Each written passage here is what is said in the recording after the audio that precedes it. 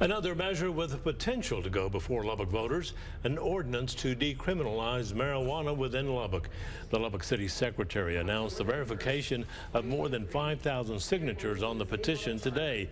The organization Freedom Act Lubbock has worked for months to gather names on the ordinance petitioning to decriminalize low-level marijuana offenses within city limits. More than 10,000 signatures were turned in and 5,000 were validated as qualified.